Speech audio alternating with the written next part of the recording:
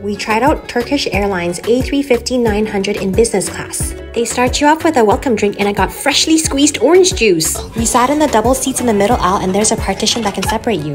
The chef on board came to take our order. It's dine on demand so you can choose when you want meal service. You got lots of legroom here and a storage compartment. Here's the pull-out table and your headset for the entertainment system. They give you an amenities bag with refreshing mist, body lotion, lip balm, toothbrush, socks, eye mask, hair tie, earplugs, and service stickers. You also get your blankie and slippers. Buckle up and you can watch your takeoff from your seat screens, with 3 different camera angles to choose from. Business class gets free 1 GB Wi-Fi. It's dinner time. Start off with some creamy zucchini soup and candlelight dinner above the clouds. You can also choose Turkish starters. Main entree is swordfish with potatoes, or you can choose chicken with risotto.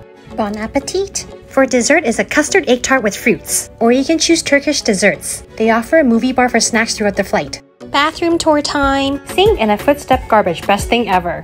Soap, lotions, and perfume, and a full-length mirror. The staff make your bed for you to get ready for sleeping. It's nap time! Tuck me in!